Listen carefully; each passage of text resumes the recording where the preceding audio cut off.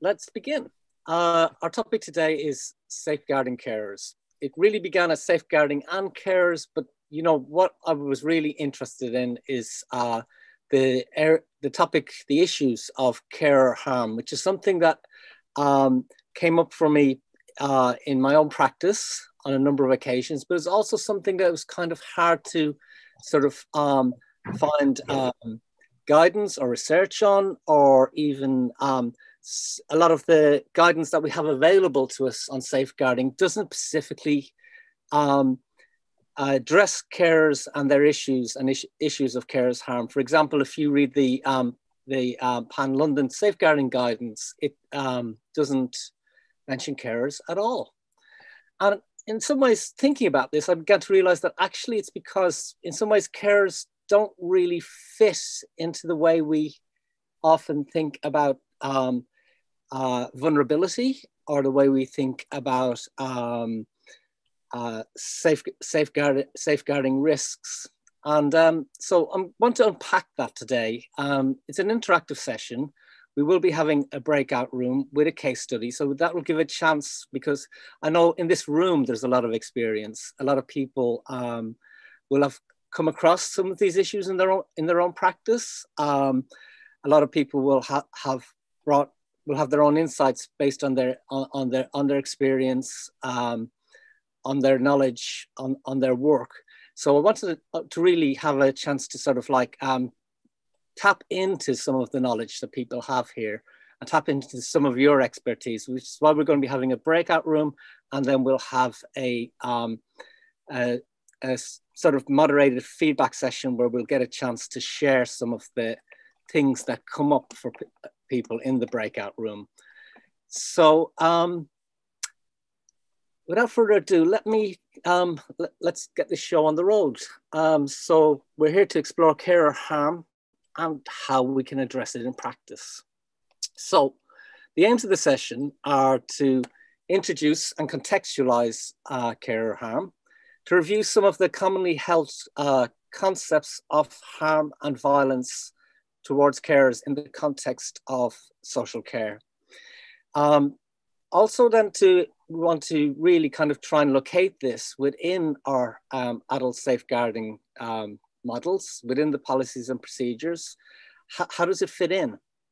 And I think this is probably the main body of the session. We want to have a chance to explore some of the ethical complexities and dilemmas that arise in our practice when we come across issues of carer harm. And hopefully out of that, begin to develop some strategies for intervention to think about how it is we could react, how it is we can mitigate or eliminate instances of carer harm when we come across occurrences of it in practice. So let's begin with a definition so we're all on the same page. Carer harm is when carers experience violence or become subject to controlling or coercive behaviour, either on an incidental or on a systemic basis. This could be a one-off thing that happens, or it could be part of a pattern of behaviour, of events that can maybe be going on for many years. So it could be incidental, it could be a systemic phenomena, but either way, it's something that results in physical, psychological, and or sexual harm to the person concerned.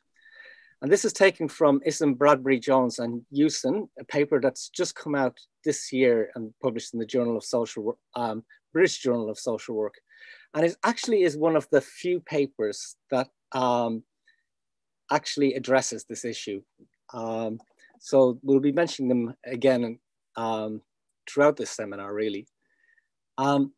So I'm going to stop sharing for a moment because I want to basically get a sort of a sense of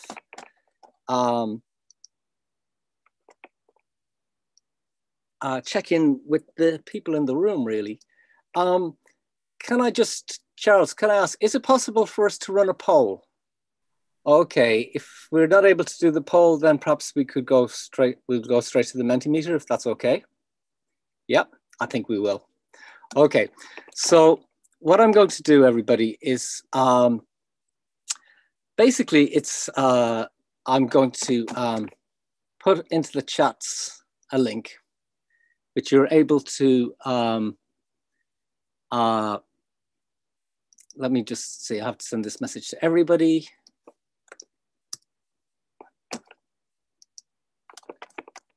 Okay, this is a link to a polling tool called Mentimeter, and it's a word cloud. So it will allow, if you click on this link that I've just put in the chats, and you can use it to open a, it should hopefully open another browser on your laptop or whatever device you're using. And there's a question there. And the question is, what comes to mind when you think about care or harm? Now I'm going to start sharing my screen so you can actually, I'll put the question in the chat too as a prompt. But if you just click on that link that I put in the chat, I'm just going to start sharing with you my screen again. So let me see, I just need to navigate to the right browser window. And I can see that 2 people have already voted. Let me come back to Zoom so I can share so you can see what's going on. Okay, yeah, there we are. So now you're actually seeing the web browser page. Now you need to click on the link that I shared with you in the chats to find your way there. You'll get an option, you can put in 3 words. How these things work is if people put in the same word, the word gets bigger. Yeah. So if you see something there and you think, actually that's, you know, that's what I want to say, write it in again. It'll make it bigger and more obvious. And we've had 13 people vote already. And but I'll give a few more moments. If for some reason you weren't able to use the link, there is another way into this. It's a slightly longer way around, but you can go to www.menti.com, and then you have to use an access code, which is written here at the top of the screen over the question. It's 4879192. So maybe if it's not convenient for you to do this on your laptop and click the link, you could always, you know, if you've got a smartphone or some other device to hand, you could just open a browser and go to www.menti.com and use that code, and it'll get you to the same place, and then you can participate in the vote, as 23 of us already have.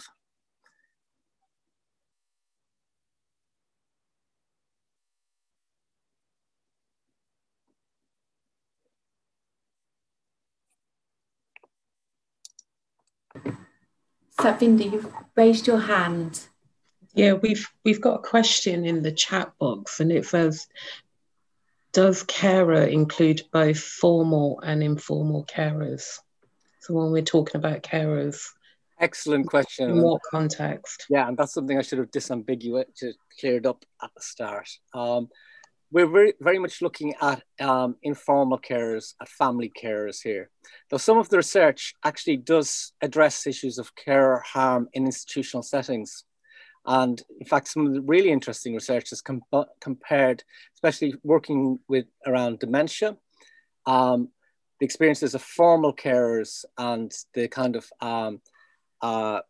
challenging behavior they may encounter in residential care from people with dementia, comparing that to the experiences of family carers. And actually the meanings that people give are quite different. Formal carers will often accept higher levels of verbal abuse, and then accept might be the wrong word. They're less offended by it. But then family carers, when their loved one is being abusive towards them, they tend to understand it in a very personal frame. And it can be actually much more hurtful and much more psychologically distressing over time. There's also interesting work around formal carers, comparing incidents of aggression towards formal carers in residential homes in Canada, the UK, and in Scandinavia. And it's actually much less in some countries than in others. And that a lot is to do with practice, to do with how much the workforce, how many people are casual staff and how many are permanent trained members of staff. Those factors do make a lot of difference to the kind of experiences. But here today, our main focus, and I've gone off on a tangent, but our main focus, to come back to it, is family carers. So we've had 35 people vote, which is great. I'm going to do that thing where I'll start to talk and possibly things will just all shift behind me, but at some point we've got to kind of go in. But if you're still want to vote, please do. Okay, the main word that I'm seeing there jumping out at me is abuse. Yeah. Also, we're seeing this is what happens as soon as you start talking, it moves. But abuse is pretty much holding up at the center of the cloud. Ideas around vulnerability, emotional abuse, physical harm, stress, violence. I think this is narcissistic behavior. Ideas around neglect. Now this, I wonder, when people are talking about care harm, are they thinking about harm by carers or harm to carers? And actually, the thing is, human relationships are quite complicated. Sometimes there can be multi-directional harm going on. Sometimes people who are receiving care and support, who we might for shorthand in practice refer to as service users, can be acting in ways that are harmful to their carers, but then carers can also be acting in ways that harm the people that they're caring for. And there is very much an idea in the literature around carers about concepts usually expressed as carers' burden, that the carers are under so much stress and demands that they may unintentionally reach some kind of breaking point where they then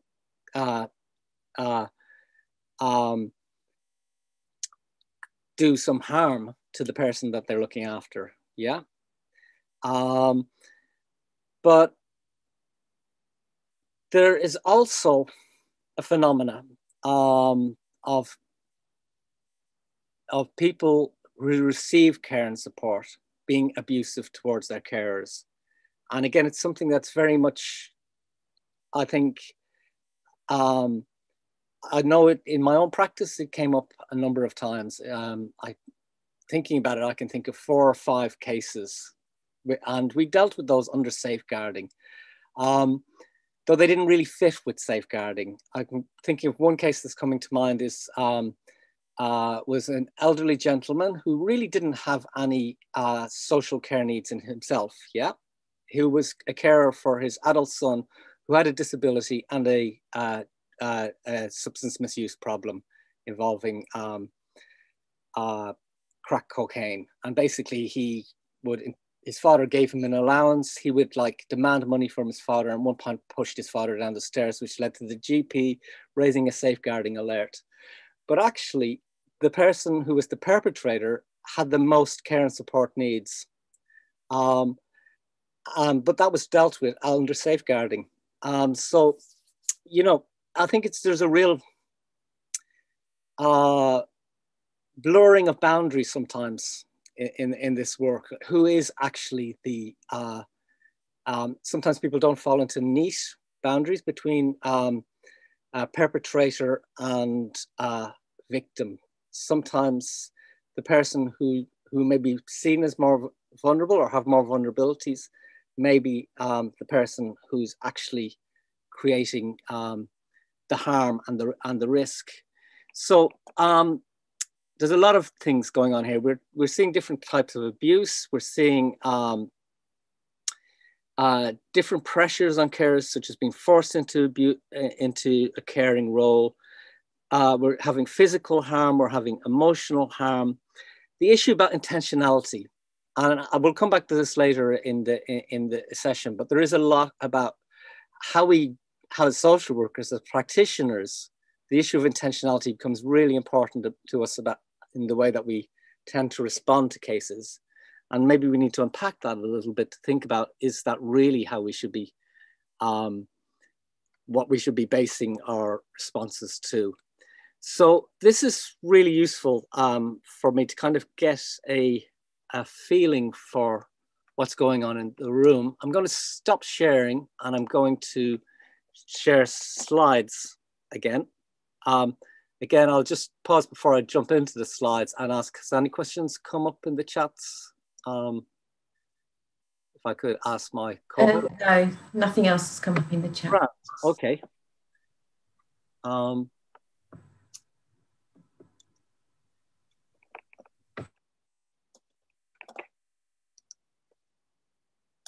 So I want to give a bit of context for the experience or the phenomena of harm towards family caregivers.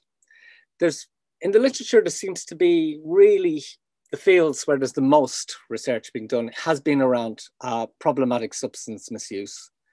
And I think in adult social care, the sort of classic presentation of this would be perhaps an older person who's got a son or daughter who has an addiction, who is living with them, but the older person is basically keeping things together and ensuring that, like, doing their best to maintain their loved one's health and safety, but the person's addiction is create and behaviors associated with that addiction. It's more the behaviors such as stealing or such as uncontrolled aggression that are basically presenting a risk. There is quite a lot of literature on this around this in the specialist areas of drugs and alcohol teams, but actually this thing can come up anywhere. Yeah, it can come up anywhere in adult social care. Similarly, there's some literature on mental health problems, and there's some interesting research on that about the quality of people's relationships before the onset of severe mental health issues. It seems that if the relationship wasn't good beforehand, then the person who needs care is becoming increasingly ill. Things deteriorate, and things will come. Things that may have been there before, difficulties in the relationship, they kind of come to the fore again, or actually get amplified by the experience of the mental health crisis. A really big area is around dementia and cognitive impairments, and there's a lot of writing around this. And it's as people as they lose their cognitive abilities, they can become confused. In advanced stages, it can be people misunderstanding where they are, becoming confused about who they're with, people developing paranoias, people becoming angry. This is an area where probably in adult social care, you're one of the more common areas that you may encounter issues of care or harm. Another area, and it's kind of overlapping, but it's not exactly the same, is intimate partner violence, IPV, in older age. A lot of, in society in general, we often have views about older people that perhaps that their lives are somehow calmer, perhaps they're more mature, perhaps they've been in a relationship for a very long time. So that kind of can sometimes blind people to incidents of domestic violence, of intimate partner violence. And research that's been done has shown that with older age cohorts, the levels of domestic violence are the same as in younger ones. The same kinds of levels of either physical violence or coercive controlling behaviors. It occurs in older couples just as much as it does in younger couples.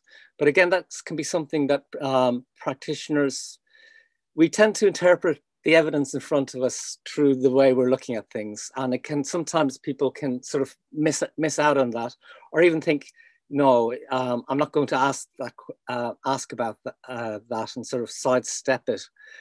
And again, these relationships can be quite complex in that you can have an older couple where one person has got a greater level of disabilities, but in a sense, the two are kind of looking after each other. So it can be sometimes hard to distinguish who is the carer and who is the service user. And sometimes the designations can be quite arbitrary.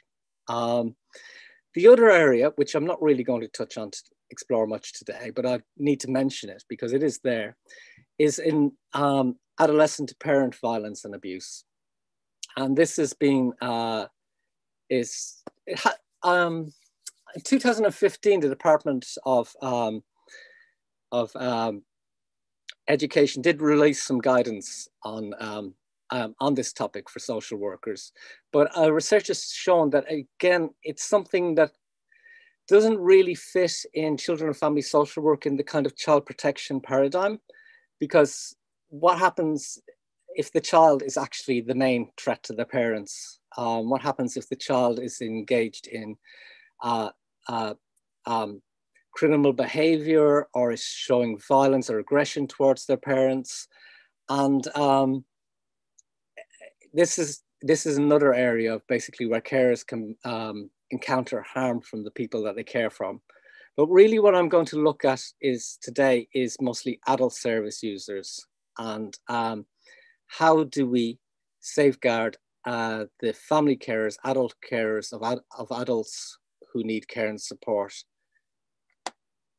So, Greg, there's a message in the chat box, a question. Oh, great. Let's take it now. Yes, please. Let's take them as we go along. Okay. So somebody has typed, is it not also due to the power imbalance between the service user and the carer, due to who has the control over the service user's care needs, environment, finance, etc.? And what has been the relationship between the two? That's a great question, Scaria. Thank you for that.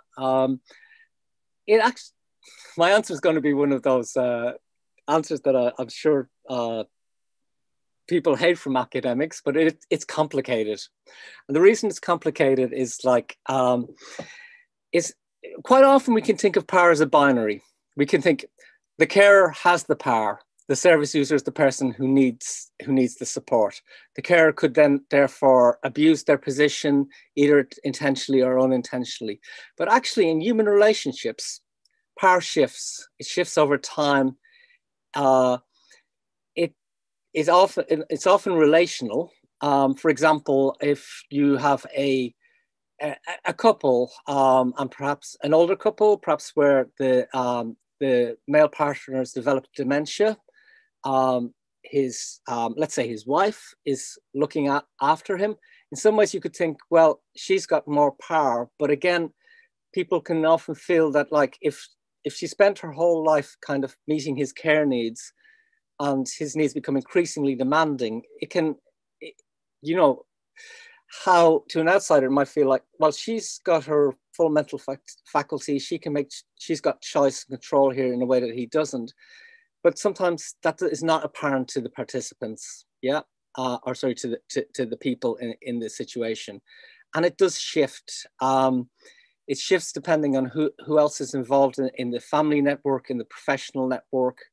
And according to those people's perceptions as well, whose accounts are being taken more seriously. I can see another question. I actually do have access to the chats, which is great. So I don't, Scary, I don't know if that answered your question,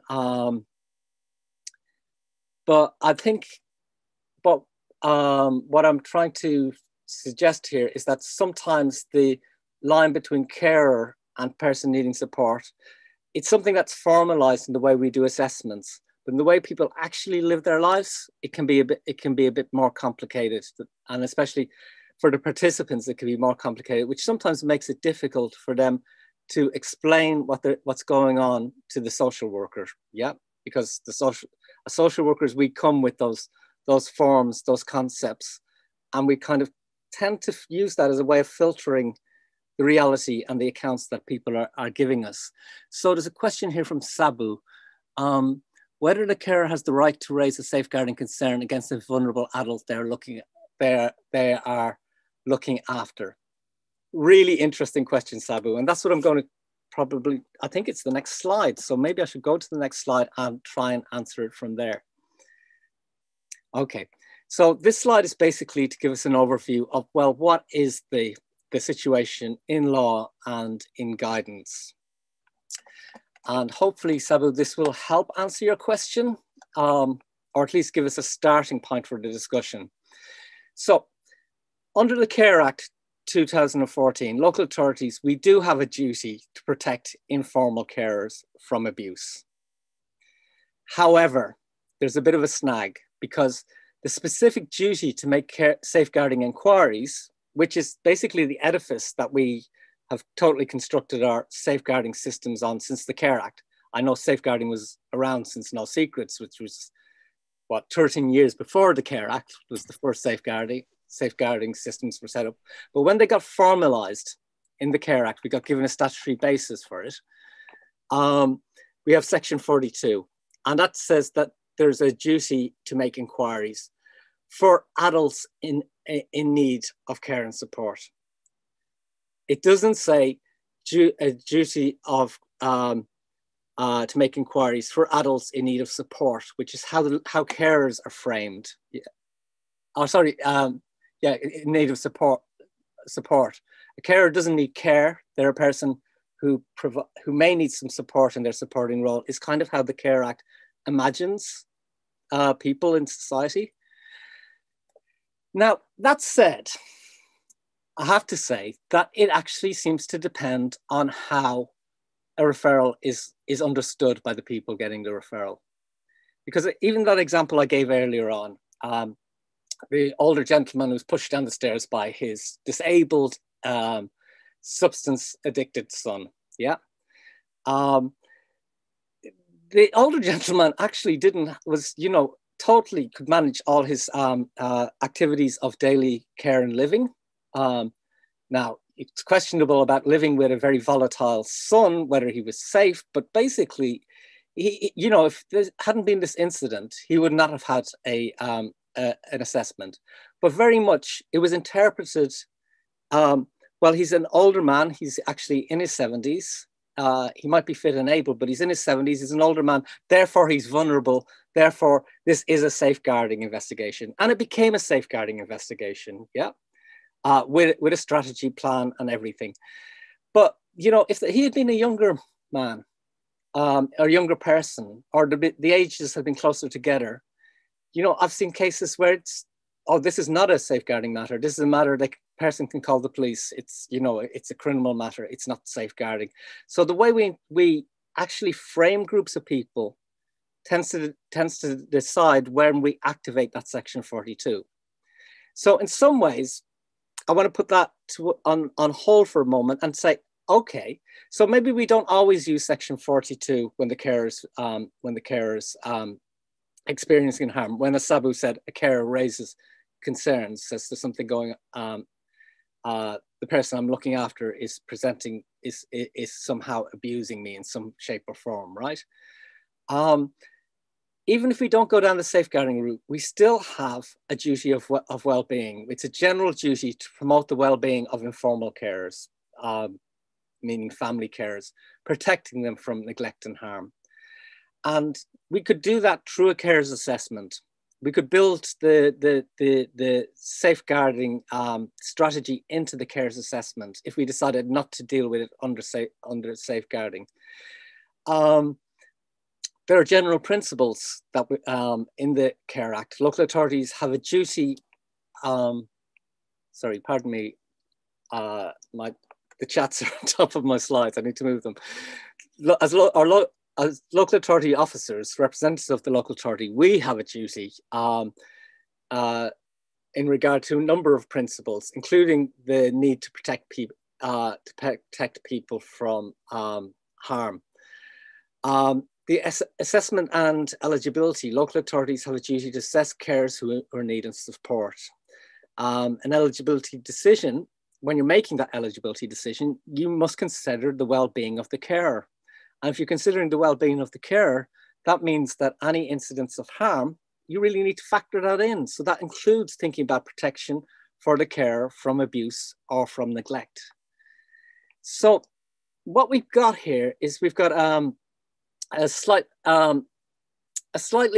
unclear kind of system, as in that safeguarding inquiries doesn't seem to take carers in by itself. That said, sometimes people who are really carers do sometimes, it's that decision of the person who gets the referral or the safeguarding manager at the time, whether to manage something under safeguarding. But the point I'm trying to make here is, even if we don't manage it under safeguarding, if somebody's experiencing harm in a care relationship, we do have a duty to protect them as a carer under the general principles of the Care Act.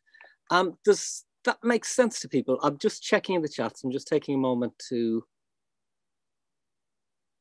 Okay, so Ibiyemi, yes, you're summing it up there well. In terms of safeguarding concern criteria, some carers do not meet the criteria and therefore can be a disadvantage, and therefore could somehow slip under the radar that there's real harm going on. Again, it depends on who's interpreting those criteria, because the eligibility is ultimately is about the well-being of the carer. Yeah. Whether they meet the eligibility criteria. So if their harm is arising from, that they're experiencing is arising from their role as a carer, providing care for another person, if you think that's really having an impact on their well-being, then they are eligible. But obviously that's an argument that needs to be made and needs to be accepted, yeah? So I think you're right that it could disadvantage people. And this is why how we think about it as practitioners is really important. Rumana is saying, as social workers, we involve family and carers in terms of assessment. Sometimes I find the service user agrees almost 100% with the view of the family carer. How can we identify when there's a line overstepped towards controlling, as the family relationships work in complex ways? Again, this is a really important thing that you've raised here. I mean, there is practice guidance that says we should interview people separately in whatever way we can manage to try and separate out different people's experiences. Every carer has a right to their own assessment. I do know, I've been as a practitioner for many years, I do know when the pressure is on, it's often the easiest thing to do is to, meet everybody in one sitting, yeah, and hear them together. And if we do that, we actually, we might be missing a trick. We might be missing what's really going on. So, I think probably a reasonable thing would be to try to have a direct line of communication with each person and find out if they're comfortable to do that assessment together, rather than offer, going there, say, we're making the offer, you're having an assessment, we're going to be talking to both of you together. But even then, I think even if you get people on their own, it can be really difficult, yeah, for people to voice what's going on. Okay, I'm going to stop sharing for a second and quickly check my notes, because I think we've got another activity coming up. Yeah, okay. So I want to basically explore with the participants today, with all of you who've joined us, some of these issues. And what I want to use is a Viginette, a case study, yeah, which is actually based, I cited Isham earlier on. It's based on her work on interviewing carers who experienced harm. It's based on the testimonies of one of those carers. So what I'm going to do, how I'm going to do this is in the chats, I'm going to put a link to, I've put the case study on a Google document.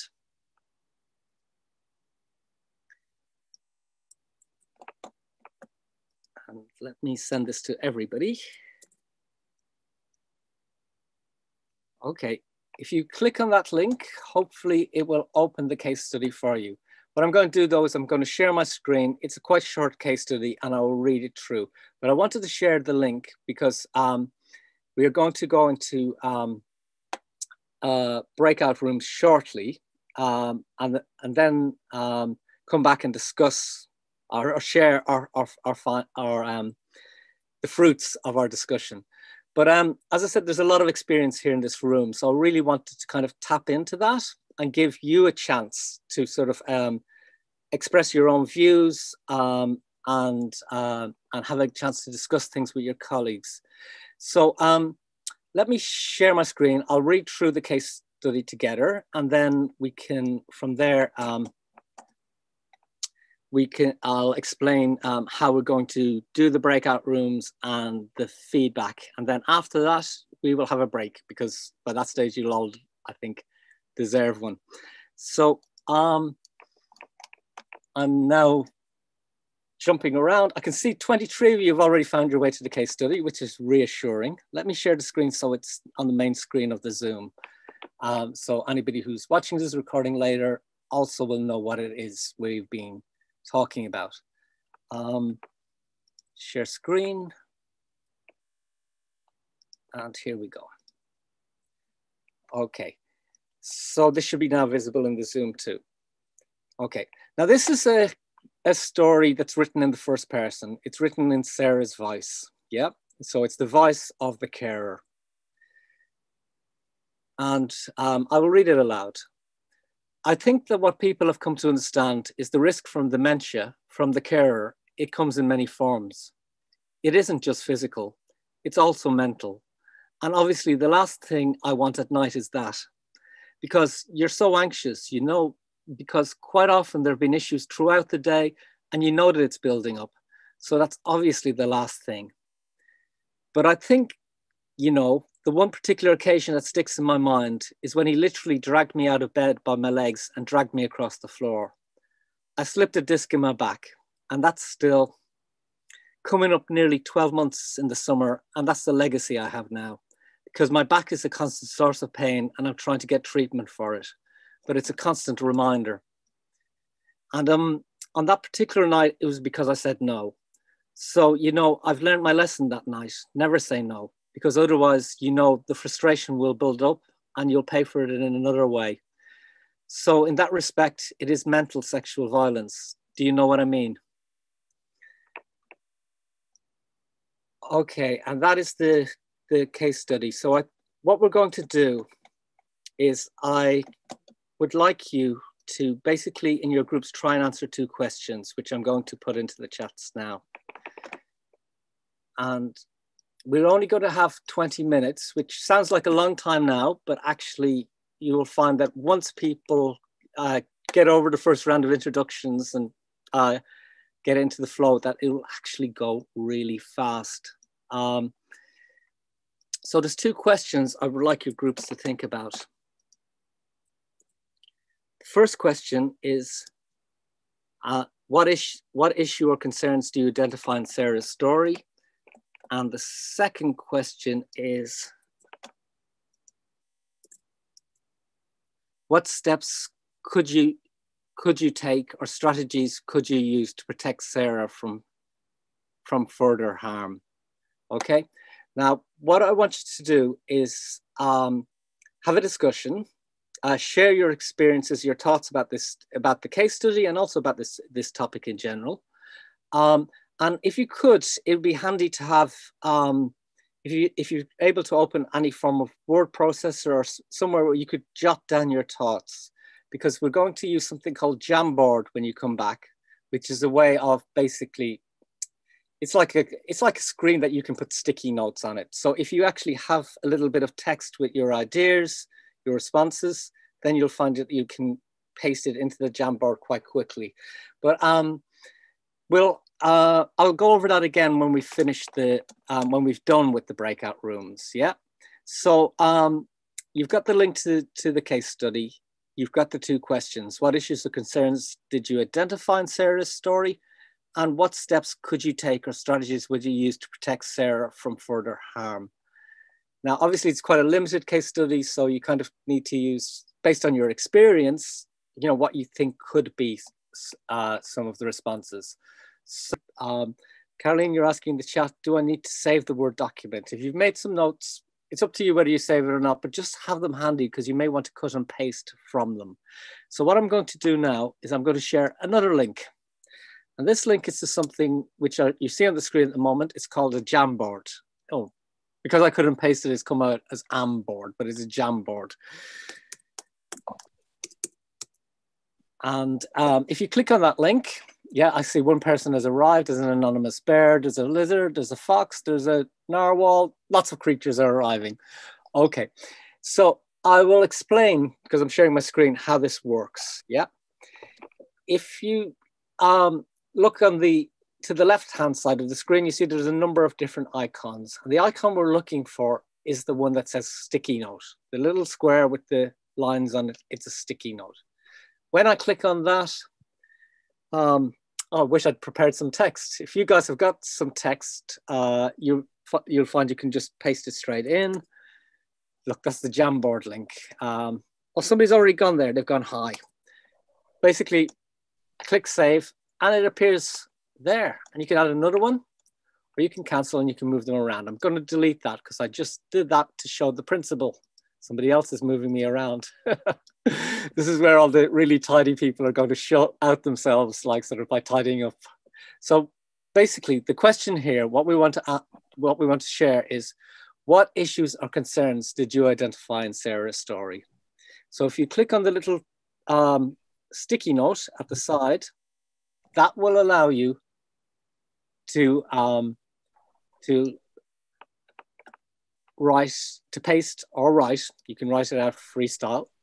What were the issues or concerns you identified in Sarah's story? And then you click save and it will appear on the Jamboard and everybody can see it then. Okay, and the first person, Anonymous Elephant, has found it. Right, great. So I'll just give people a few minutes to share. Sorry, I can't seem to get the sticky note to work. Okay, no worries. Again, it's the... Yeah, I'm clicking on it and nothing's happening. Nothing's happening for you. Oh dear. No. Okay, if you like, you could perhaps put what you want to write into the chats and I could do it for you. You could paste okay. It. Yeah. All right. Oh, technology. Yeah. I'm going to just cut and paste concerns issues. But if people can use the Jamboard, please do, because there's a lot of things to copy from the... I don't want to end up in a situation where basically we're copying lots and lots of things from the chats. So, okay, and Yasmin, the links haven't worked for you. So again, if you want to participate, please, okay, do add it into the chats and I'll transfer it. I can manage, I think, to do that for a couple of people. Oh, can I?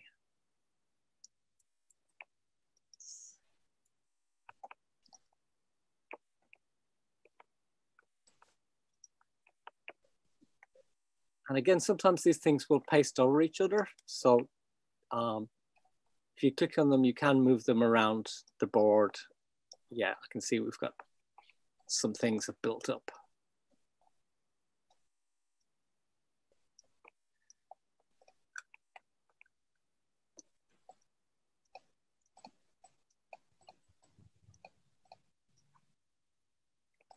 So I have got some helpers here. Folks are moving things around for me, which is great. Particularly any of my helpers, pay attention to the top line because that's where things are most likely to be sitting on top of each other. And so we're not seeing all the cards that people have put on the table.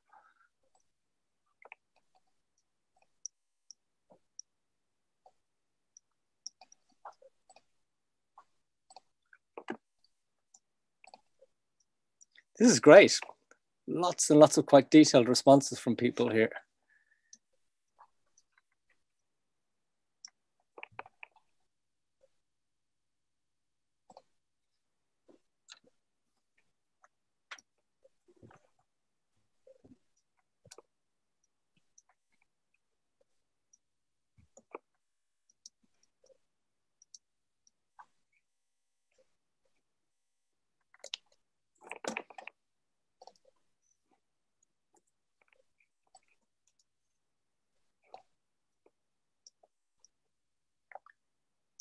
Oh, that one.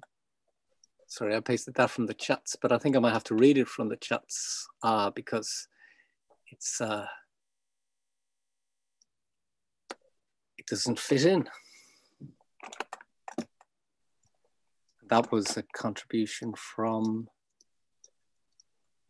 I can scroll back down up in the chats. That was from Dallard. Thank you, Dallard. I'll come to that separately.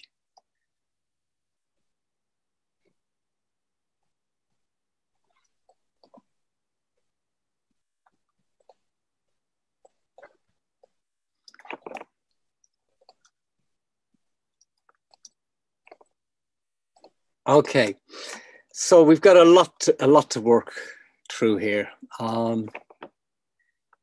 Let's begin to talk about it again. I think, yeah, I think maybe I should read out some of the main things that people have identified. We've got physical violence, sexual violence, fear, lack of time to seek help, emotional abuse, feeling of hopelessness, and giving an example, I learned not to say no, a lack of options of choice, anxiety, stress, DV. Sexual abuse has come across, multiple people have picked up on that part of the story, which is, you know, one of the shocking parts of the story, I guess. Loss of voice, maybe embarrassed with no support network. Potentially life-threatening situation, potentially barriers around her beliefs, around her obligations to her partner, if it was her partner. Guilt, feelings of helplessness and fearfulness, pardon me. So, blaming herself. I think this is a thing a lot of people have picked up on, that it's really quite difficult for people to talk about these things. There can be a big sense of guilt. There can be a lot of conflict for the person because they're talking about their loved one, yeah? And even though they may be experiencing harm and pain from that person, there still can be a very strong emotional bond, which is one of the barriers that can come up, I think, for carers to talk about these issues with professionals, or even with other family members even. We've got, there's 7 new messages, so I'm just going to tune into what's happening in the chats. From Dallard, we've got 2 sets of concerns, potentially a life-threatening situation, potentially barriers around her beliefs, around her obligations to her partner, which I think is something that's come up for several people. Guilt, feelings of helplessness and fearfulness. Potential isolation, lack of support, issues building up, this sense of real tension, which I think, you know, has a big impact on people over time, living with that kind of level of stress, triggers throughout the day, apprehension, lack of her own identity. In the vignette, she only speaks of herself as being as a carer, as a partner. We've got, okay, there's some interesting things happening in the chats. Sabu is pointing out that he, the partner, husband, he doesn't know he has dementia. He wanted to have sex with her, and that was his ultimate aim. That's an interesting point, Sabu, in that, again, it's about our understanding of people's intention. And quite often we ascribe culpability, responsibility to people according to their intention. And that's something I want to come back to. But I think there's, again, it's, the pattern of I don't know, the sense of entitlement in that relationship. Whether he doesn't consider her needs. Quite often, one of the things that's come out in research is that quite often where in later life, where partners care, where one partner is caring for the other, patterns of violence or patterns of other forms of abuse, emotional abuse, controlling behavior, they were there before the illness or before the disability. Quite often it can be a continuation or resurfacing of behaviors that were there when the person had full capacity. And it's very easy for us as practitioners to fall into talking about the harm in terms of, has the carer got a proper understanding of dementia? Does she need special training? Is it something that she does that's triggering him? And in a way that's coming from a good place. What we're trying to do there is find out what's causing this situation and what can we do to somehow avoid those triggers, avoid instances of like this happening again. But it also can be subtly that we end up shifting our focus away from the harm that's happening and onto the carer's behavior. And if she didn't do this or if she did do that, maybe things wouldn't be so bad. But I'm not pausing to actually acknowledge there's some quite serious things going on here. Okay, Kathleen is saying, I guess, Kathleen, you're thinking about the role, which in this very brief first-person voice case study, you're asking, could it be her father that's abusing her? It could be. Sarah could be a daughter rather than a partner. The case study, as it was presented, is based on real research, but deliberately it's been stripped of its wider context. Yeah, so it literally comes across as a person's first voice. Lipeb, pardon me if I pronounced your name incorrectly. Lipeb, no clear guidance on how to work with people who are experiencing sexual abuse from people who have dementia. This is an important point you're making. There is an increasing body of research around this, yeah, of sexually disinhibited behavior or patterns of abuse that may have existed before the onset of dementia, but then them coming to the fore again when the person's has a cognitive impairment. There is, some thinking going on about this, but there is no clear government guidance. And in fact, as I've said, the guidance we have around safeguarding doesn't even include carers. Yeah. But basically what we're looking at here is, what could we be trying to do to support Sarah, to increase Sarah's well-being, to change the situation. It's a very stark situation we're confronted with in this case study. There's cultural pressure. And again, sorry, this is from the chats. This is something that is, we're all conditioned to have expectations around relationships, including our caring relationships and our responsibilities. This is where when people mention guilt, it comes in, yeah? We can have a sense of being motivated by feelings of love, but also feelings of duty and expectations that this is our role. And sometimes abusive situations for carers can become normalized because they think this is part of the caring. Yeah, this is part of the experience. This is somehow my destiny, yeah? I just have to kind of somehow like soldier on and bear it. That is an incredible burden on people. And also it can leave the question for us as people who are trying to promote the well-being of people in the community is, is it right that people should have to sustain that? Is it sustainable? In research that's been done with practitioners, what often comes up is practitioners feel like they need to kind of help the carer keep going as long as they can, but they don't have a lot that they can offer the carer apart from perhaps taking the cared for person, the person with dementia or whatever form of disability, but who's abusing the carer, taking that person, removing that person from the home, and maybe that's something the carer doesn't want. Bamta's thinking about: is Sarah prepared to go to the police? He may be aware of what he's doing. It's a really good question you're asking here, Mamta. I also think, my experience of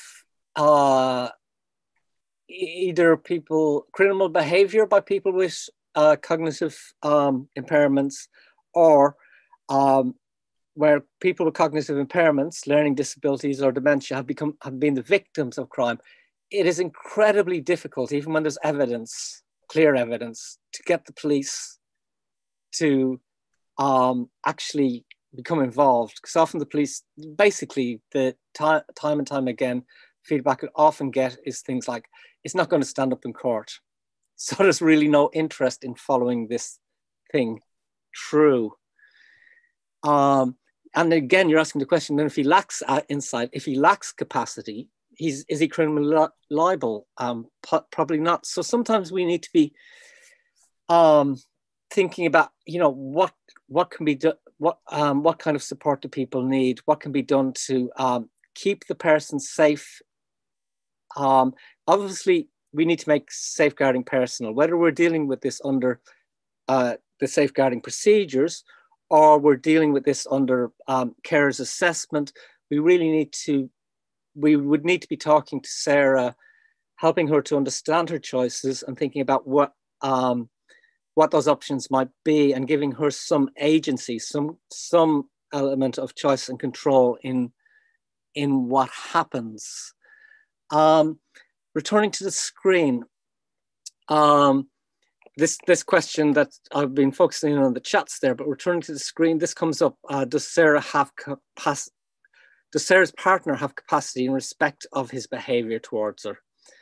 And again, as somebody pointed out, it could be that Sarah is the daughter rather than the partner.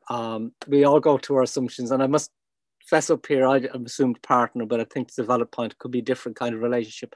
But the question that's been raised here, do they have capacity? And it's an interesting question, but I'm going to answer it as an academic with another question to you. Whether they have capacity or not, is that going to change the dynamic? Because in some ways, whether a person has capacity or doesn't have the capacity, the harm is still happening. And again, this is very much where, I guess for many of us, it's quite important, what was people's intentions? Is the harm accidental or is the harm intentional? And sometimes we're more likely to accept or tolerate harm if we think it's unintentional, I wonder.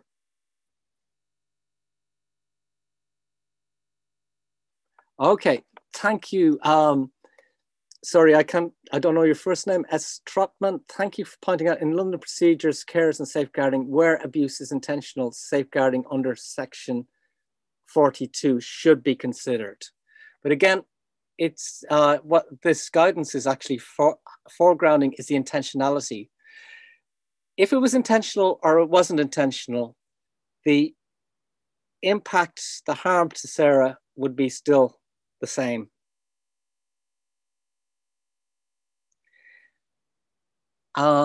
So if it's not intentional, it wouldn't come under that guidance. It wouldn't be section 42, but you still have, this is a question, do we still have an ethical responsibility?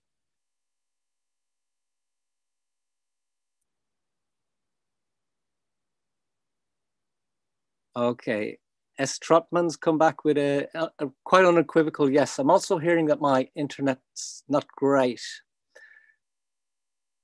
So please, if it's not clear, you need me to repeat, please do. I'm hearing a lot of yeses. Okay. So again, you, as practitioners, in a way, it'll be your decision in consultation with your supervisors, with your line managers, how you handle a case. You may choose to handle it under safeguarding procedures. You may choose to handle it under some form of carers assessment, because you could argue that Sarah's well-being is definitely in jeopardy here. Yeah, I think that's kind of uncontroversial. And basically, the well-being, if the carer's need for support arises from them caring for a person and it's impacting significantly on their well-being, then they're eligible for your involvement. Then they're eligible for a service. Then they're eligible for some support, some work around what can be done to address this situation. And yes, I would very much agree with the people in the chats who are saying, yes, we do, whatever procedure it falls under, we do have a responsibility. I'm going to try and wrap up, and I'm probably not going to do justice to all the really brilliant things people have put on here, because, you know, there's some really important questions, like in terms of incidents of physical harm with long-lasting effects, was this the first time? And again, this is where, you know, the question about what is the life history or trajectory of the people you're working with? You know, is this something that has been perhaps going on for decades? There's a question here from if the carer was at risk of being harmed in other ways, could be life-threatening, would the person with dementia be taken so lightly? Good question. Again, this is where our subjectivity and also our ethical responsibility kind of comes into play. These are the questions that we need to ask ourselves as practitioners. And sometimes we're not going to find easy answers. Namta's talking about the Mental Health Act, which, yes, I guess that could be invoked in that a person with dementia might come under the Mental Health Act. This case study was about a person with dementia. These kind of patterns of abuse can occur with many caring relationships, yeah. And again, dementia, the Care Act, what it would do would be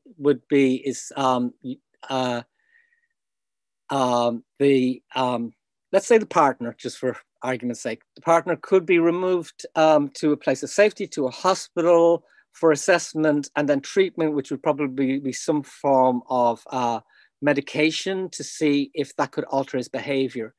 Now, the thing is, quite often these things are situational, in that, in my own experience, where a person with dementia was, you know, quite aggressive towards his, again, it was male gendered, his female partner.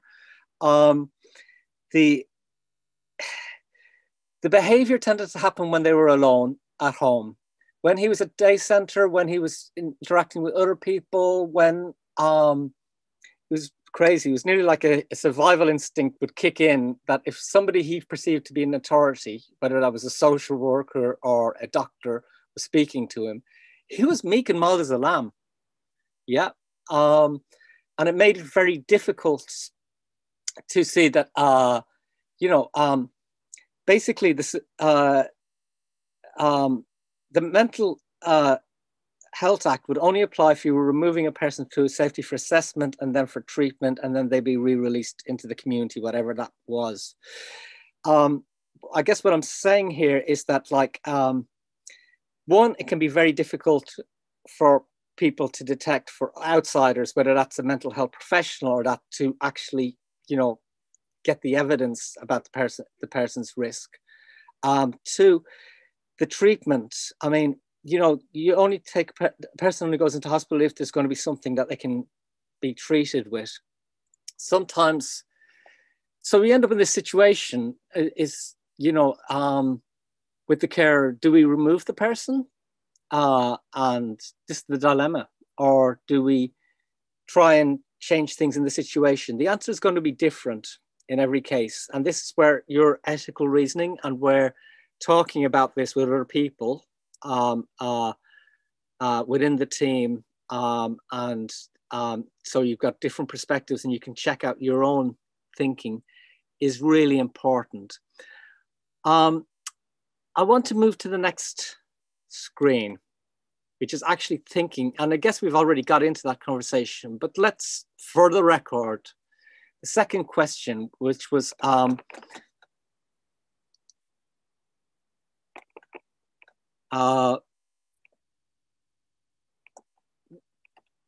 what steps could you take or strategies could you use to protect Sarah from harm?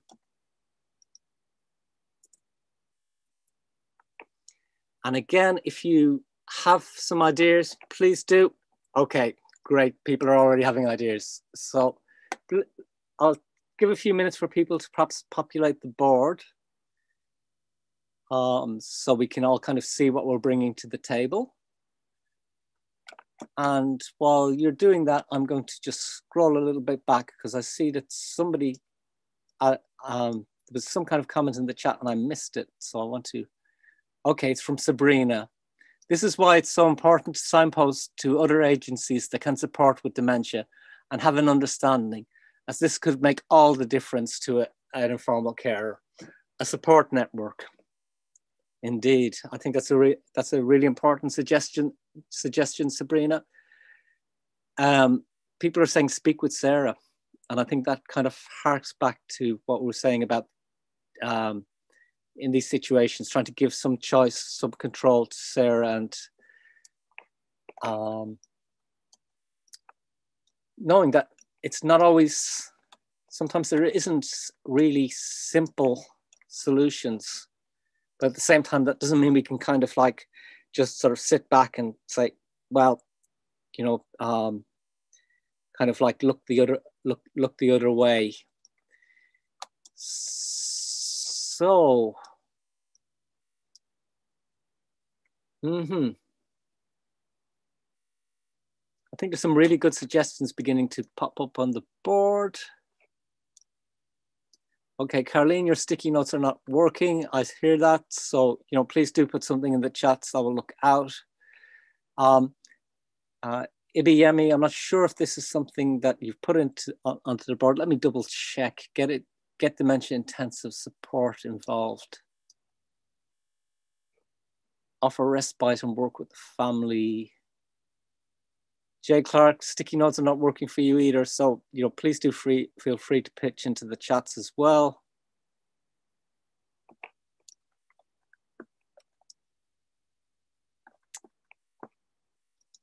Okay, Caroline, thank you for that. I'm going to see if I can paste your ideas into a sticky note. I don't know if it'll work, but let's give it a go. I think it kind of worked. It's a little bit long, but it worked.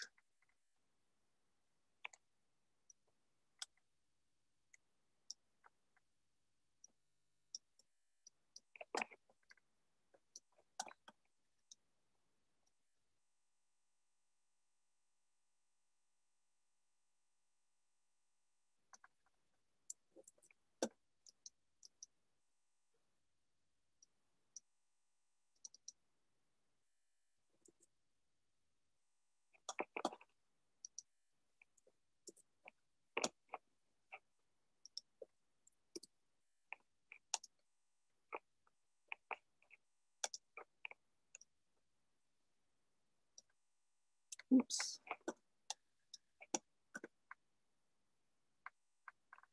Okay, some great ideas here. Training for the carer to understand the behaviour and tackle the approach. There have been various ideas around counsel, from peer support to specialist talking therapy or counselling, psychological support. Training around dementia for Sarah.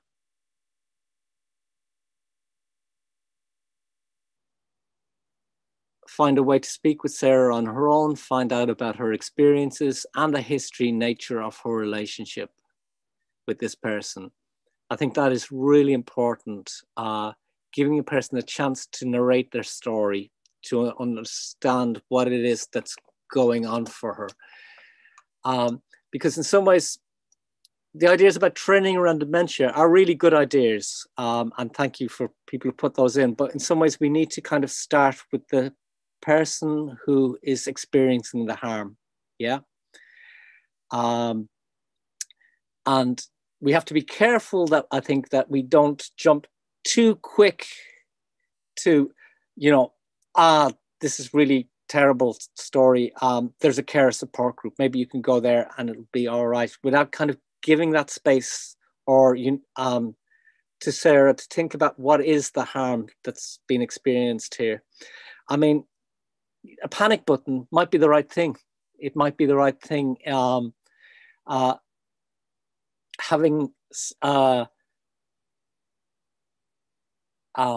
separate rooms might be the right thing, or that might actually make things worse. Again, it's going to be like, trying to doing a kind of risk assessment, trying different strategies and reviewing those strategies, because what may initially seem like a good idea to the practitioner or to Sarah may not actually, when you actually try it in practice, there may be unintended things happen. It may cause other things.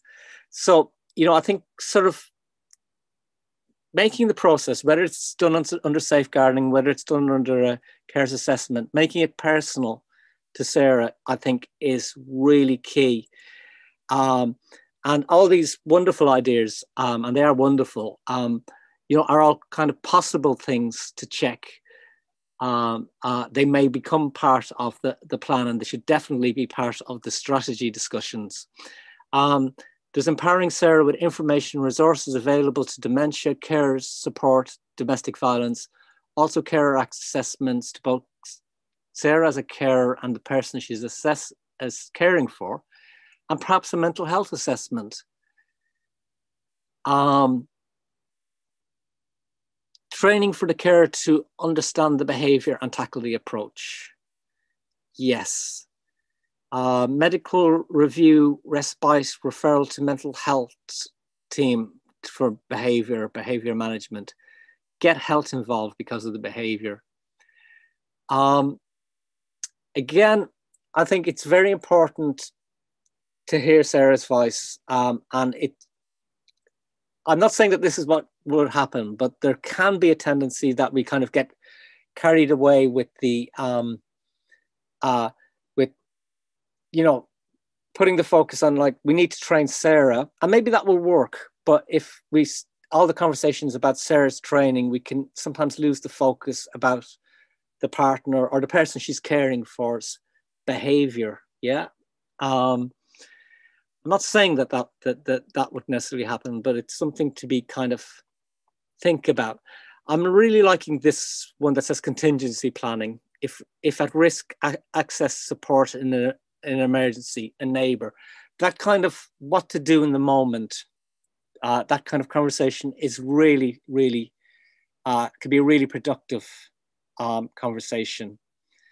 Rose, you've added some things in the chats to try to understand the couple's past and culture, why the partner may be feeling this way, or, maybe that's a really interesting point, Rose. I don't know if we, especially if somebody's dementia is advanced, it can be really difficult for us, especially coming as outsiders, to understand what is the motivation. Whether the person intends to do it or not is kind of separate. Then there's a motivation to act in this way.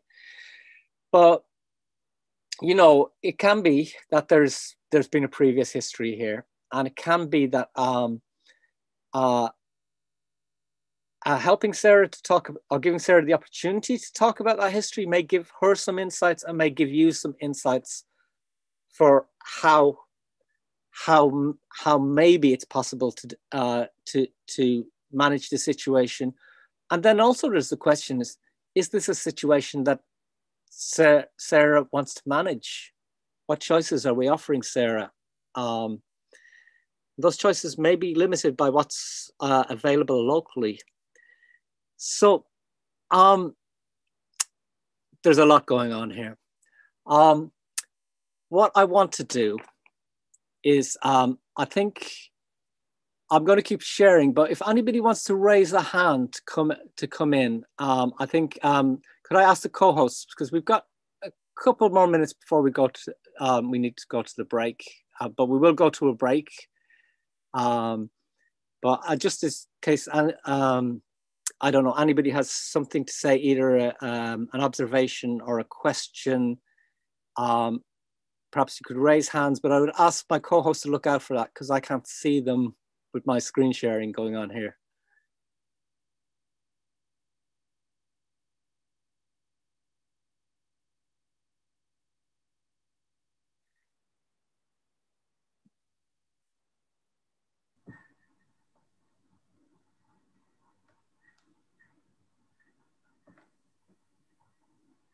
Okay, from where I am, I hear, I'm hearing silence, so I think this is okay. Yeah. Yes.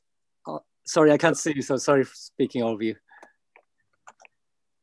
No, there's just one thing in the chat that says, could consider Marak once conversations have been had with Sarah. There's nothing about. Interesting, because Marak is a police-led process, yeah? But it can be a really useful forum for getting different people around the table. And I'm also, that's got me thinking, because it ties in with Ibiyemi's comment, discuss with Sarah the need to get the police involved around the sexual abuse. I think that could be Sarah's choice. She may not want to make that choice.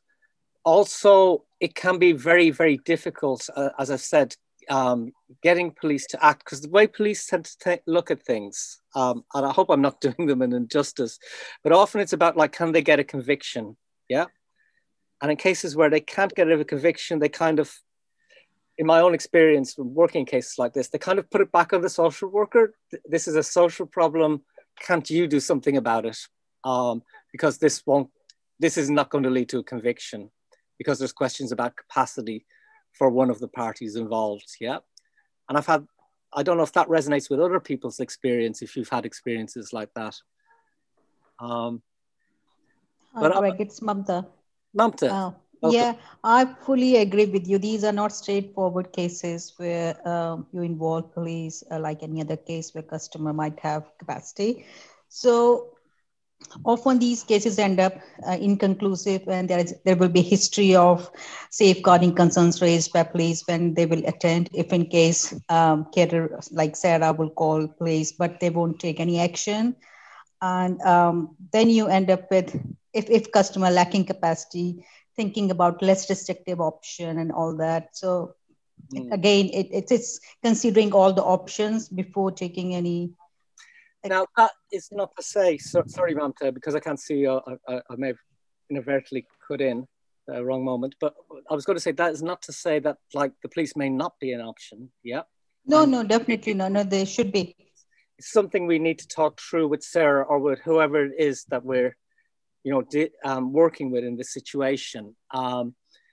Again, it wouldn't be about putting Sarah off, but, you know, maybe that conversation might be useful. And maybe there's things around community policing, things like panic alarms, things that they could have a very useful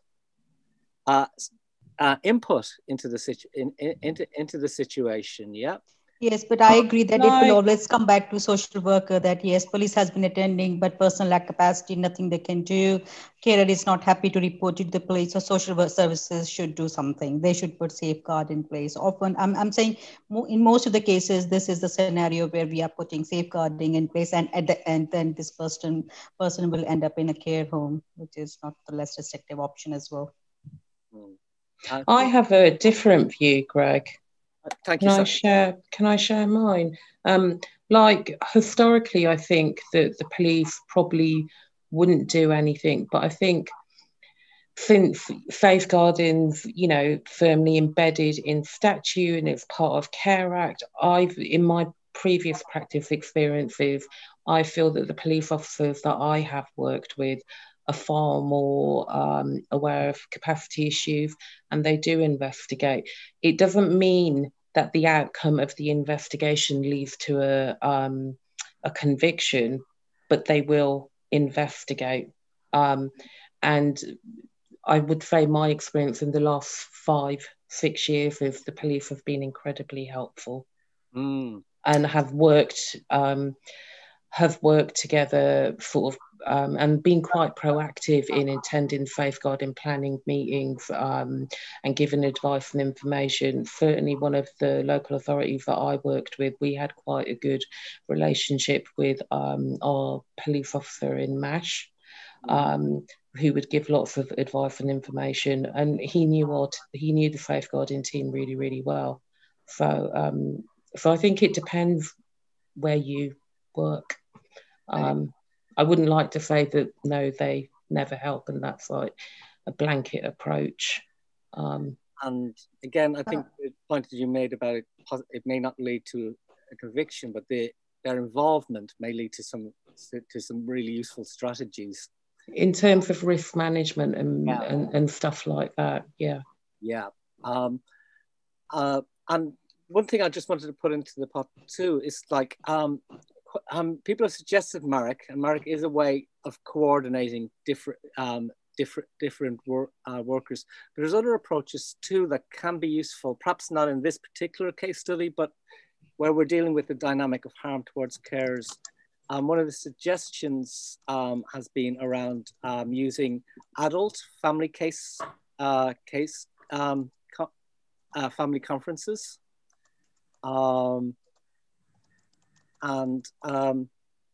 Yes, Scary, I see you want to come in. Perhaps we'll take your point, and then I guess I did promise you guys a break, so I should give you a break. Thanks, Greg. Thank you for this. I think one aspect we need to keep in mind is, as we are discussing it within the safeguarding framework, we need to see here the person at risk is Sarah herself, as opposed to have the other person who has got a diagnosis of dementia. Of course, capacity is a bigger issue there. But having said that, any safeguarding, any action that we do within the safeguarding intervention or Section 42 pathway is about under the principle of making safeguarding personal. In this case, we would definitely ask Sarah, what does she want to see happen to her and to the person who harmed her? And including police intervention, as the speaker earlier said, police will need to be involved. They would do their own investigation, but it would not result in any conviction for that matter, probably because he's a vulnerable adult, probably because he doesn't have capacity around the harm he has done. But of course, this has to be led by Sarah herself. She has got capacity. She's the person who was at risk of harm. She would inform the assessor, the social worker, what needs to happen next, including intervention of police in this matter. So I suppose that's how we would have to proceed in this case. Thank you. Thank you for that, Scaria. Okay, folks, what I'm going to do is we're going to have a short break. Originally, I didn't envisage 15 minutes, but would a 10-minute break be acceptable? And then we'd come back for the last 20 minutes to wrap up. Yeah. Okay, so let's go for a 10-minute break. I'll stop sharing the screen. And so we're going to reconvene at 6 minutes past 4. Yeah. Okay, so enjoy your break, folks, and we'll see you all again shortly, or we'll restart shortly. Hello, everybody, and welcome back to the final 25 minutes of the session. So I want to start sharing my screen again.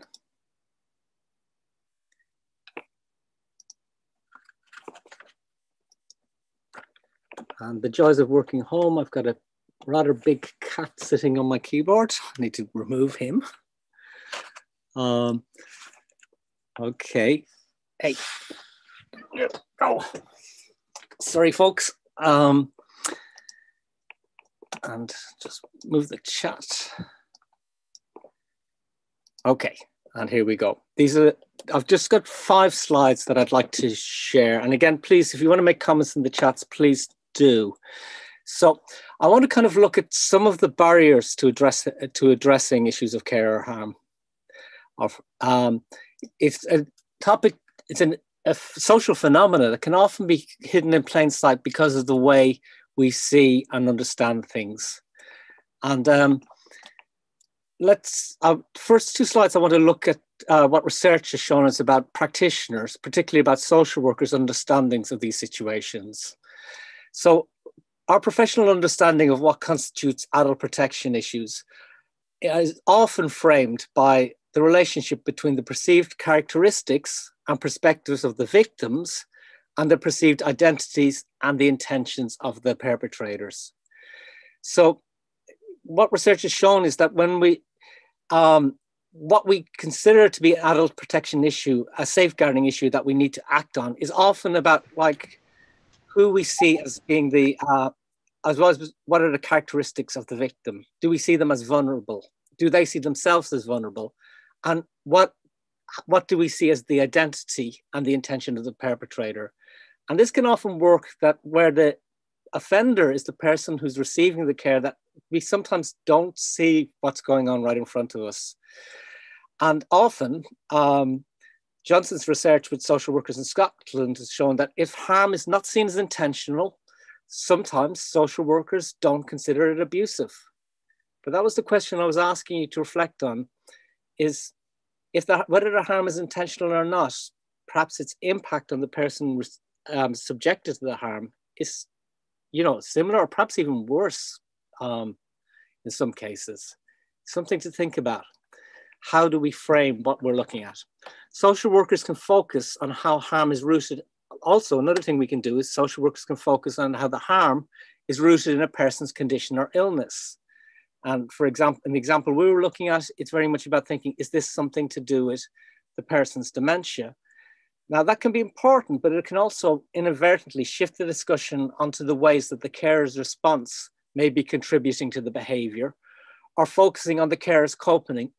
Are they managing the situation without actually naming the harms that are experienced by the carer, without actually saying what it is that's actually going on here and naming it, yeah?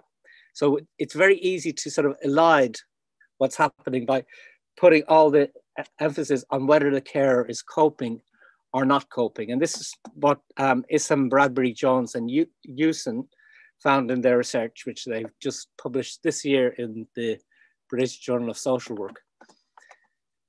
So another thing that influences how practitioners see these issues can be our views, even stereotypes, I could say, our attitudes towards people in older life. When violence is carried out by older people, for example, within an intimate partner relationship, what some people might refer to as domestic relationship, partners can seek to, practitioners, social workers can sometimes seek to explain and contextualize the behavior in a way that's dissimilar from approaches to working with younger people. People find sort of excuses, find ways of sort of saying that somehow it's different than what's happening with younger people. And And this is research mostly from North America, but with social workers by Crockett et al. 2018. They found out that practitioners' reactions to violence amongst older partners and was different. There was more of a kind of attitude that, you know, people, they don't have a lot of choice at that stage of their life, and maybe they need to, you know, they need to accept that there's difficulties in the relationship, and they don't have a lot of options. And this was quite often different from the way social workers felt the need to advocate for younger service users. Practitioners are sometimes reluctant to ask questions about incidents of violence or abusive behaviour towards family carers, especially incidents of sexual violence in relation to older people, assuming that the carer would find it really uncomfortable to talk about such experiences. Now, the point, this is from Issam, Bradbury, Jones, and Newsom. The point here is, yes, it is a really uncomfortable thing to talk about. It's a really difficult thing to talk about, and I'll come to that a little bit more in the next slide, but it's also a really difficult thing to live with. And if we aren't able to address it or to explore it, and we have to be careful how we do that, but if we aren't able to address it or explore it, we're kind of basically leaving that person in that situation and perhaps missing an opportunity to make some kind of positive change. So this kind of takes us to, how does the carer think about this, yeah? And what research tells us. Now, there's a lot of variety amongst carers, a lot of diversity, but some basic things have patterns have kind of emerged over the last 10, 20 years of people looking into these sort of situations. Some carers may choose to keep silent as they consider the abuse as normal for their situation, and they don't describe their experiences in terms of emotional, verbal, or financial abuse. They will use, they will say, well, he got angry with me, or he's always nagging me, or he's very demanding, but they won't use the word abuse. And in fact, it can be difficult sometimes if you introduce that type of language. Sometimes people will kind of back away and sort of try to recontextualize what's happening in a way that doesn't talk about abuse or doesn't cast them into the role of being a victim. So, now, there are reasons for this. There may be bonds of love and affection between the victim and the offender. And this can lead to an ambivalence whether to report or even to discuss the matter with anyone. Carers don't want to get the person they care for into trouble. Yeah, they feel that their role is to protect that person, even if that person is in some way causing them harm or suffering. Also, there's something about language. Carers can be resistant sometimes to identifying with terms such as abuse or victim, because they find them too emotive, too simple, too stark, and associated with perceptions of intimate partner violence. So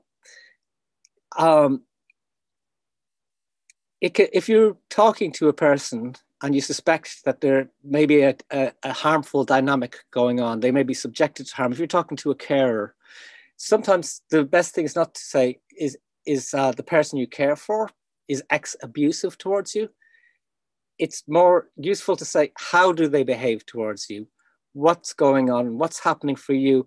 And then later on, introduce those terms. But if you introduce them at first, it can set up a barrier. People kind of clam up. People go, I don't want to say that about the person I'm caring for. Yeah, I find that language isn't me. That people are resistant to identifying with that kind of language. So practitioners need to be sensitive to this and to develop nuanced ways of discussing the issues with families. This can help families to disclose and discuss the issue in a more timely and meaningful way.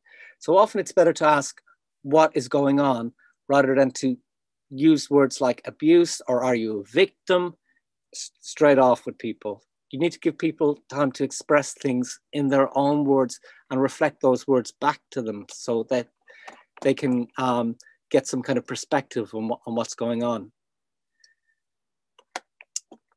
I've talked about practitioner, but what about the attitudes or views that can sometimes be a barrier to addressing harm towards carers. I've talked about sometimes carers themselves can put up barriers or be resistant or reticent to exploring or to disclosing what is going on. But all this is happening in a social context, a society that's structured by inequalities. And some researchers have drawn attention to this in their work. Heron and Rosenberg suggest that family carers experience a form of structural violence as a result of social practices and institutional structures, including the way we structure the institutions of social care, that constrain the carer's ability to talk about aggression. And actually the way we've set up our systems make it very difficult for people to actually talk about this. And now, what do I mean by structural violence? And this is a definition taken from Banerjee, and Banerjee was actually looking at incidents of violence that happen in care homes and residential homes. And Banerjee describes structural violence as referring to the role that institutions and social practices play in preventing people from meeting their basic needs or realizing their potential. So it's the way that either institutions or practices act to prevent people from meeting their basic needs, from getting their needs addressed, or from realizing their potential, realizing that they've got some kind of choice or are able to exercise some kind of control in the situation. So for carers, this can include both the social workers, our framings of the issues. Our voices are really powerful. How we describe what's going on carries a lot of weight. That is the power of our profession. And if we're framing things as in, it's all about how you're providing the care and sidestepping the issues of the harm, we can be basically acting to unintentionally, but we can be silencing people. But also, as I've shown in the last slide, it can be about wider social attitudes that carers themselves may have internalized. And finally, another limitation can be the restriction on resources through policies of austerity that prevent carers' needs from being recognized or addressed. An example of the last point is that since 2015, the volume of carers' assessments, the numbers of carers receiving support, and council expenditure on carers and care satisfaction have all been decreasing year on year. Now, the Care Act was brought in order to enshrine the well-being of people with support needs and their carers. But what we've been happening since 2015 is the amount of support that's been provided on a formal level to carers has been decreasing year on year on year. So this means that we're operating in quite a difficult context. And it means that more than anything, we need to be mindful about what we're doing, reflect on what we're doing so that we don't inadvertently perpetuate the patterns that silence people, that make it really difficult for people to articulate what their lived experience is. So this is my final slide. And it's a summing up of what the research suggests may be ways forward. Identifying and addressing this problem may be challenging and complex. And we've touched on some of the reasons why, yeah. And it's likely to raise difficult questions about the different rights and needs of family members and how they can be reconciled.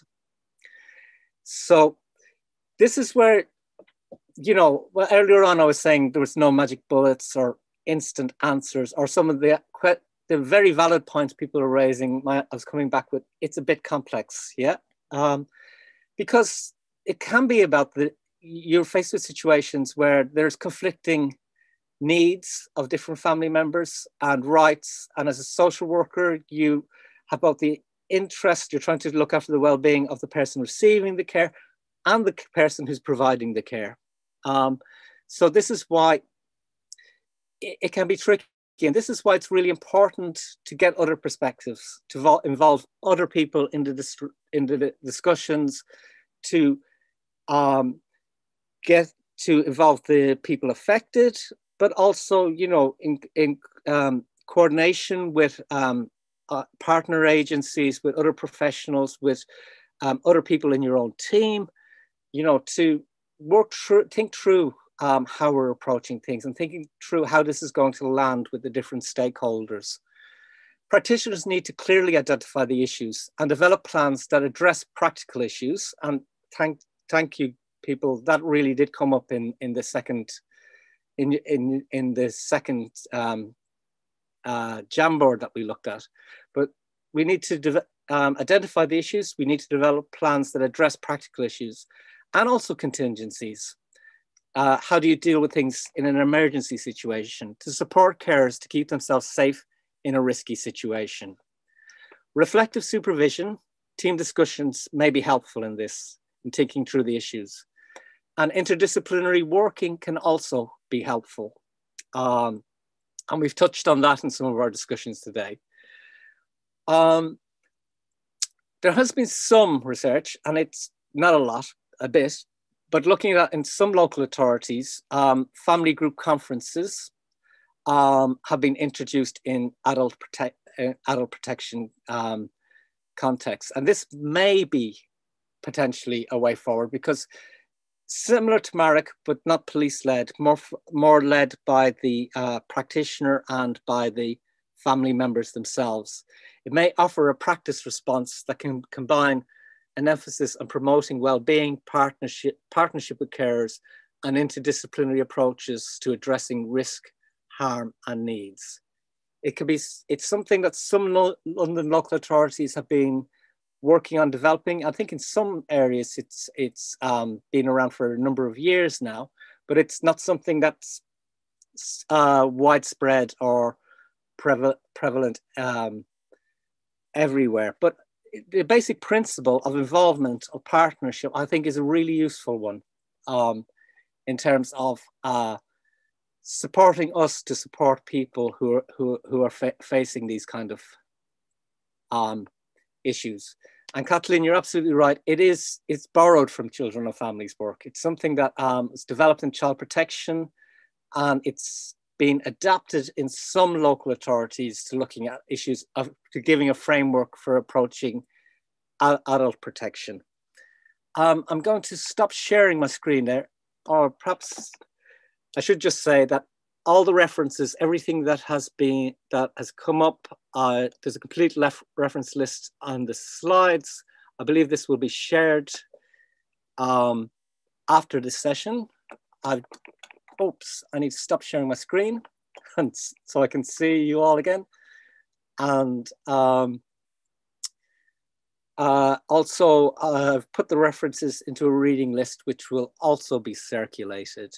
So literally we have 5 minutes left. So I guess this is the time, if you have any other questions, comments, or observations, this is the time I'd invite you to share.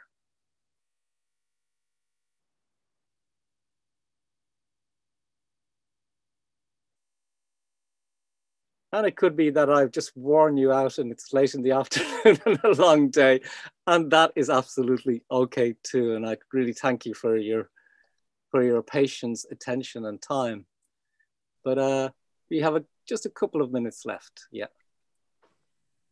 Can we get a copy of this slide, please? Okay, I think that's a question to pass to maybe Charles or Sadhguru. Yeah, I can. At the end of the session, maybe not either this afternoon or maybe tomorrow, I'll send out the slides to everyone who attended today. And just to let you know, we've got another webinar on the 24th of March, which Greg is delivering, which is cultural competency in carers assessment. We've still got lots of space. If you follow the link for the TP website, which I've just put in the chat, you can book yourself a place. And for those practitioners that have to record any sort of training sessions they attend in their 3PD records, please don't forget to do so. Oh, and I've just added into the chat as well. We've got a feedback form, a link to a feedback form on today's session. So we'd really appreciate if everyone could follow that link and give feedback, as this helps the partnership with our events moving forward. Yeah, and we also feed it back to the workforce and learning and development leads within your respective borough. So it could feed into, evaluation could feed into any future training you can access within your local authorities. Can I just ask, how would participants of today's session get hold of a copy of the slides? Or is it just through watching again on YouTube? I'll be sending them out later on this week. Oh, you will? Yeah, I'll send the slides out to everyone. Okay. And the YouTube, have we got the link for the YouTube for people, or will it be on the slides or something of that nature, or on the email? Yeah, I put that in the chat, the YouTube channel, the link, and also when I send out the slides, I'll add the website as well as the YouTube channel, so you've got it all. Thank you, Charles. Thank you, Greg. Thank you. Very informative. Thank you. Thank you, Hazel, and thank you to the partnership for giving me this opportunity to share this area of interest. And thank you for all the responses from people in the chats. Actually, there is just one question I've just noticed. Look, if you've just got a second. It's from Kathleen. Oh, no, sorry, Carleen. Can I confirm that if a carer does not have care and support needs, it's not a safeguarding but wellbeing plan can be put in place? Sorry. Good question, Carleen. Okay, basically, carer's eligibility are all around, first of all, is the person the carer. Does their needs arise from providing care from somebody else, right? So, okay, if people cross that threshold, then it's about like, do their needs for support have an impact on their well-being? So basically, what this means is that, like, if a person is suffering harm to the point, and whatever form that harm is, whatever form of abusive behavior that is, whether it's psychological or physical or financial, if it's having a significant impact on them, then they are eligible for support. Now, there's a question about, so actually this would be a carer support, a carer's assessment, a carer's support plan is what you'd be looking at here. Now, there are grey areas because quite often, because carers themselves can sometimes have needs for care, right? In which case they would come under the safeguarding legislation. So it's a bit of a grey area there, but I think the takeaway message is that however and obviously it's going to be a decision within each team when an instance arises, how you're going to deal with it. Probably got to look at the situation, decide what's the best way to deal with it.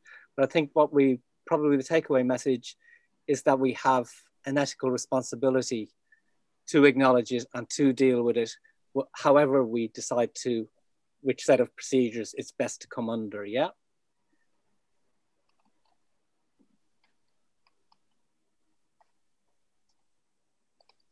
Okay, I hope that answered your question, Carleen. I hope I got the right end of the stick in terms of what you were trying to get at.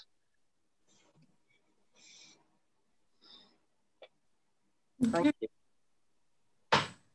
And again, thank you, everybody. Yeah, we've come to the end of the session, so it's fine for people to leave if you want to leave. Thank you very much. Thank you very much. And then bye. Thanks, everyone. Thank you. And don't forget to fill in the feedback form. Thank you, everyone.